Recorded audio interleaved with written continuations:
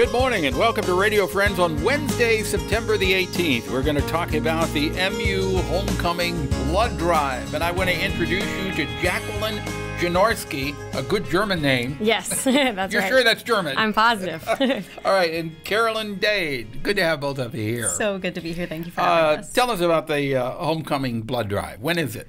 So the blood drive this year will be September 30th through October 3rd from 11 a.m. to 7 p.m. at the Hearn Center. So 4 days, all day long.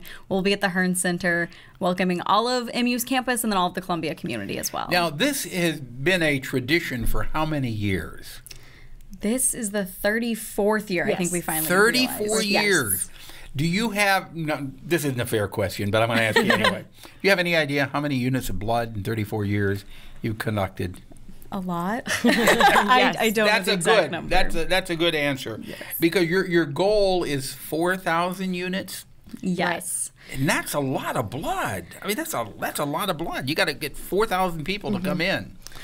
Well, actually more than 4,000. Yes. So our goal is 4,000 usable units of blood that are collected. So some people who come in aren't able to donate for various reasons, and so our goal is 4,000 actual usable units of blood. So you have to, fair to say, about 4,300 people or so to at least, if not more. Come up with 4,000 units. Mm-hmm. Then what happens to that blood once it's collected?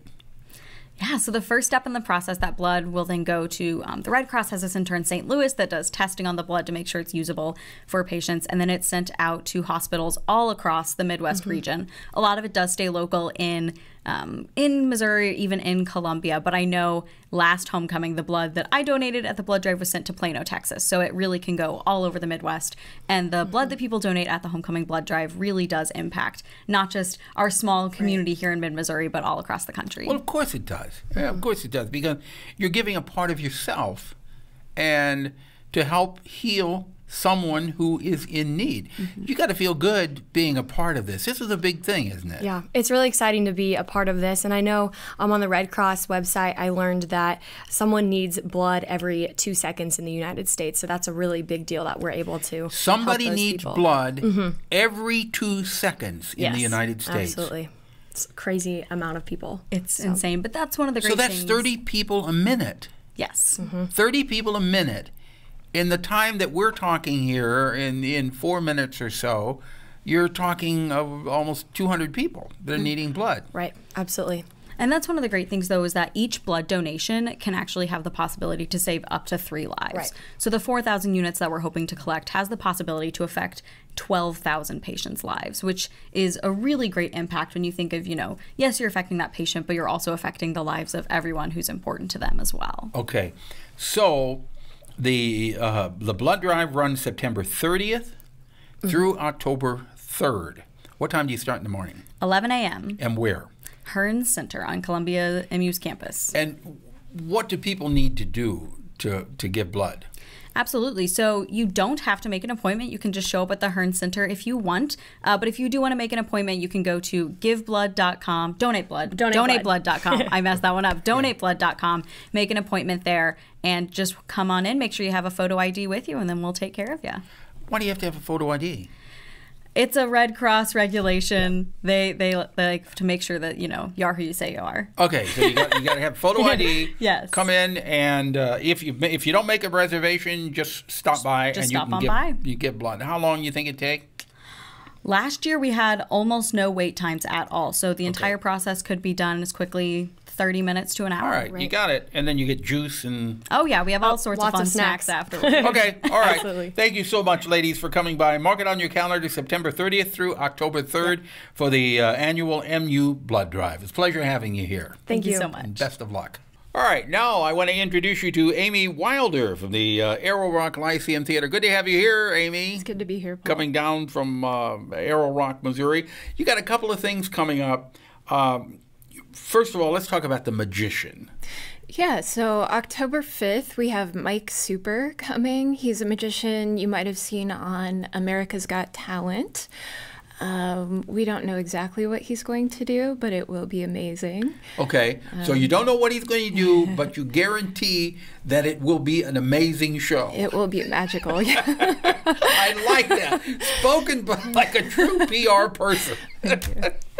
if he was on America's Got Talent, he's going to be good because obviously he's got talent. You know, we don't know exactly what he'll do, but he's done things like teleport to different parts of the theater and some of his shows. Yeah. Teleport people or teleport objects? Himself. He did that. He did that. Himself? I'm not saying he's going to. I'm saying he has on America's Got Talent. So he has a pretty wide range of skills. So we don't know what he's going to do. Just be prepared. Be prepared to be teleported. Think of Star Trek. There you go. Beam him from the stage out into the lobby or from the lobby up to the stage.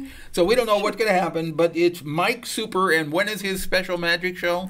That'll be on October 5th. And that's one night only, right? One night only. Okay. Yes. All right. Then you have the Swingtime Canteen. Swingtime Canteen opens tomorrow, and it is our last musical of the season. It is about a fading lady of the great screen, Marion Ames. Is this set in World War II? It's set in World War II. It's in 1944, and she's had some films that have flopped. And she wants to do something good, so she rounds up an all-woman band, and she's touring, performing for the USO in Europe. Okay, and it's called Swingtime Canteen. Swingtime Canteen. And I would imagine she's doing all the old World War II hits. Yeah, if you love the Andrews Sisters, you'll hear a lot of their music in this. Boogie Woogie Bugle Boy. Boogie Woogie Bugle Boy. Don't sit under the apple tree. Are they pretty much coming up with the sound of the Andrews Sisters? It's very similar, yes. And actually, I believe Maxine Andrews made a cameo on the original off-Broadway production in the late 90s, just before she passed away. Really? Yeah. But I think all of the Andrews Sisters are gone now, aren't they? They are, yes. Yeah, but boy, their music will live on. So if you like the Andrews Sisters, Swingtime Canteen is for you. That's right. And this is running when to when? This opens tomorrow with the matinee, and it runs through the 29th. Okay, so it opens September the 19th and runs through September the 29th. Then you take a break for a little bit, and you've got you have Christmas and coming then we up? open A Christmas Carol in December. So. What is that one? That's our. This will be our 6th year of A Christmas Carol, which was adapted by Quinn Gresham, the artistic director. So. Okay, all right, Amy Wilder, thank you so much for coming by. And if people want more information on that magic show or the Swingtime Canteen, you can go to your website, which is lyceumtheater.org. Okay, and if you go to the magic show, be prepared to be teleported somewhere, maybe out of this world. Who knows? See you tomorrow. Bye-bye.